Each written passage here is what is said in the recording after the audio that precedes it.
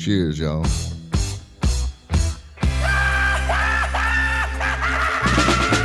Well.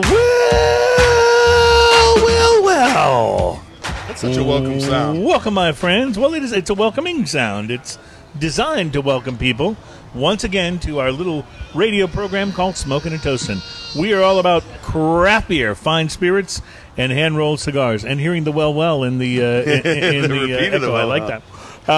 Welcome to show number 133, live from B&B Lemon. We've talked a lot about B&B Lemon on the show, but we've never actually come here to do a live broadcast until today. So we are live on Facebook. If you're checking us out on Facebook, by the way, please do share it with your friends. And quite frankly, even if you're checking us out after the fact, please share it with your friends. Absolutely. We appreciate that. Today's show is number 133. We will be talking about signature cocktails at B&B Lemon, and Chastity will be joining us. Chastity is the head bartender here at Lemon, and she'll be serving up some fine cocktails. They already we don't know what we're bringing. They already said some right? title of a cocktail. Oh, we got to do that one. So they have an idea of where they're headed, but I don't know exactly what it's going to be. So we'll just look forward to that, and she'll explain it in due time. B&B Lemon, by the way, we're brought to you by B&B Butchers and Restaurant. We're right across the street from the 1814 Washington Avenue location. They're also in the shops at Clear Fork in Fort Worth. And then we're here at B&B Lemon, which, again, is right across the street from the Houston B&B location, and is something of a how would you describe it? It's kind of pub-like. It's kind of it's like a B&B take on a pub. So you get your high-end cocktails and drinks and stuff. It's not a dive bar by any means. Yeah, it's very friendly, very very welcoming. Food's great. Not a dive bar, and I think you'll get that impression once we start talking specialty cocktails that this is definitely not a dive bar. But we just found out that they have a brunch now too. Oh yes, that's on, they just started on the weekends, the brunch right? Yeah. a few weeks ago. And I have an example of the menu here, so we might have to read some of those things off. Well, maybe poetically. Poetically, yes. Maybe you could read them. You know, like how they do mean tweets on late night TV. Maybe you could do it sort of like in a particular style or whatever. Yeah. I was thinking more like more beatnik maybe. Oh, I like that sort of a beat poet sort of a vibe. You've got a little bit of that air about you. I need more small triangle goatee to make that happen, but I can do it. But you've got the wireless mic, you've got the beat poet thing going, so it could work. It could work. B&B Lemon is a nice small establishment. It's not the regular B&B restaurant's pretty big, but B&B Lemon is small, and so it's a very cozy sort of place to come and drink and enjoy some cocktails, and of course the bar is well equipped, just like at B&B. So it's a so it's a good situation. They got this covered patio outside with the heaters and everything. So. Yep. So we'll be talking cocktails. We'll be smoking some cigars. I see you've got one of my favorites in your hand there. Well, I don't know where I got this cigar. It isn't A.J. Fernandez. Yeah, I don't know. I wonder where that might have come from. No, this is the one you laid on me earlier. So I figured I'd try this. I haven't tried the New World by A.J. Fernandez. Yeah, it looks fantastic. I think you'll enjoy that. The construction on this looks amazing. It's just it's kind of a dark chocolatey brown. It's definitely very box press, very square edge kind of box press, which just looks super well made. Yeah, and nice and firm all the way around. While you were admiring that earlier, I used that opportunity to sneak a cigar out of your little La Palina travel humidor. Just like one of the cigars I had in my little La Palina travel humidor. One of the cigars you had in your La Palina travel humidor. This is the Southern Draw Soli Deo Gloria. Did I say that right? Soli Deo Gloria. I believe so. All right. And that is the Cedrus. Yes. Yeah. Or Cedrus? Is it Cedrus or Cedrus? Cedrus, I think. All right. Cedrus. Cedrus, I don't know. All I know is you smoked it and talked about it on the show before, and you actually raved about it. I absolutely love that cigar. I've had quite a few of those since then. So. I can tell you that the pre-light sniff on this thing is just absolutely, and that's loaded with promise. That's a unique cigar compared to what I normally get, because normally I'm dark chocolatey Maduro. Like that's just kind of where I live. Kind of your neck of the woods. That one is woody. I mean, it is deliciously woody. Yeah. Oh, yeah. I'm loving it already. Yeah, I'm loving it already. So a lot going on in the show. We're going to be trying some in addition to the signature cocktails from here at B&B, we're trying some very interesting beers. On the last several shows, we've tried a lager, and we're going to keep that trend going this week. with a lager called Tropic Thunder. It's from our friends at Stone. And Stone, so known for their ales, particularly their IPAs.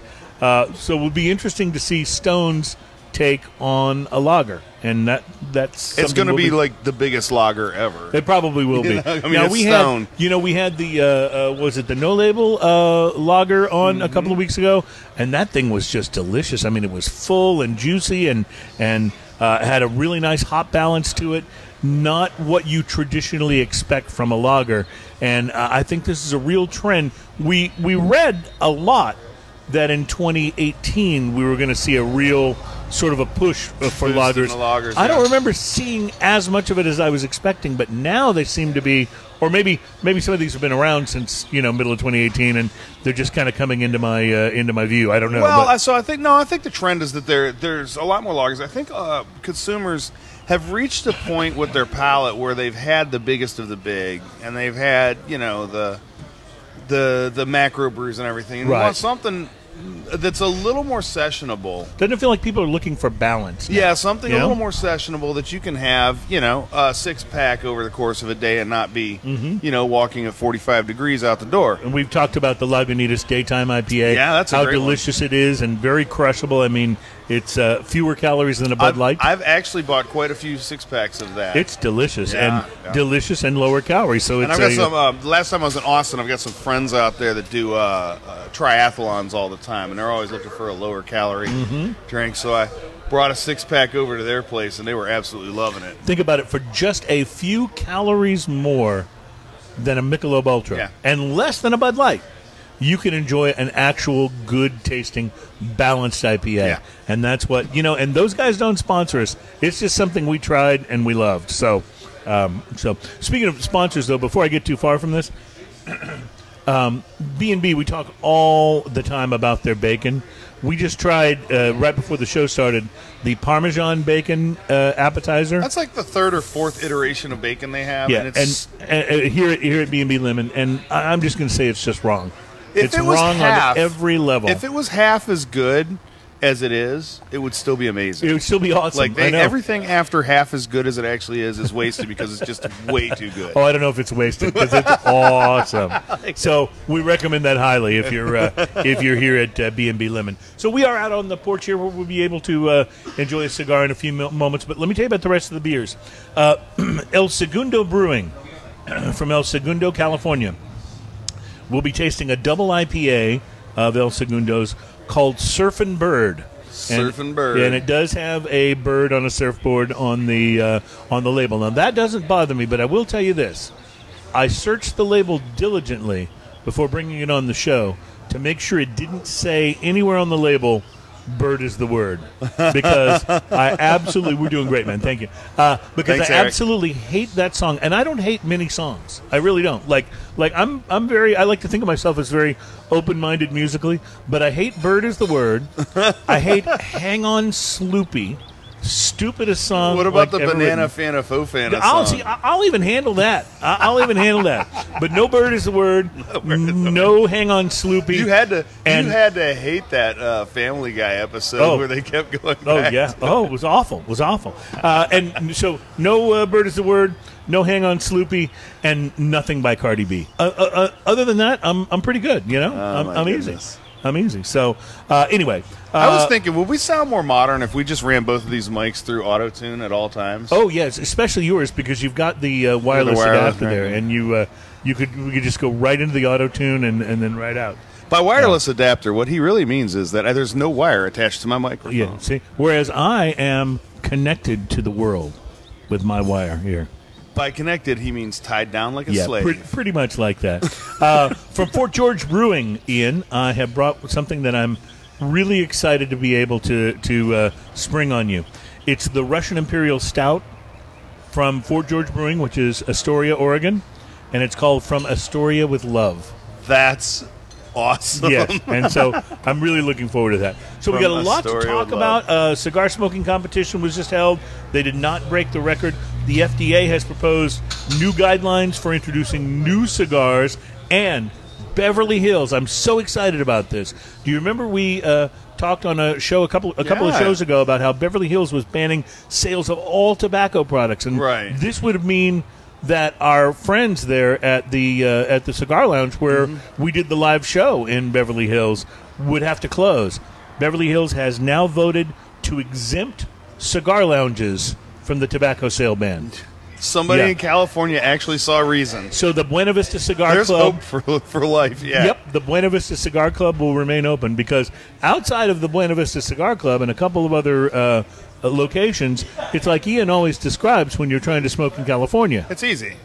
You don't smoke anywhere outside or inside. Yeah, anywhere Everywhere else, not a problem. You're all good. Yeah, absolutely. So anyway, we'll have the story for you, and we'll be talking with Chastity, who I saw already brought some delicious Look looking at cocktails that. out. Woo, Like, we're woo, looking woo. at them from across the patio, Yeah, and they yeah. look amazing. So I tell you what we'll do. We'll take a quick break. We'll light up our cigars, and we'll get ready to talk to Chastity about some cocktails here live at B&B Lemon. This is Smoking and Toasting. It's show number 133, signature cocktails, and we're going to try to get Chastity to tell us how to make these. So we'll see if we can create these at home. Pry some of the secrets out of her. Yeah, she's already laughing like, yeah, you're not going to make this at home. We'll be right back at Smoking and Toasting.